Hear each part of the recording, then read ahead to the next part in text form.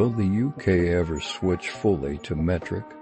The way we operate currently is very odd. We are all taught in metric, and yet we start driving, and the road signs have measurements on a number 17-year-old new driver should know. My iPhone tells me my keys are 1.2 feet away. I don't know what that is. I can switch it to metric, but then the Maps app doesn't match the road signs. At least now teenagers seem to measure their own body weight in kilogram and refuse to get on board with using stones and pounds. I buy a pint of beer, but a liter of milk. My fence is 10 meters long, but 6 foot high. My local shop is about 200 meters down the road, but my kid's school is a mile.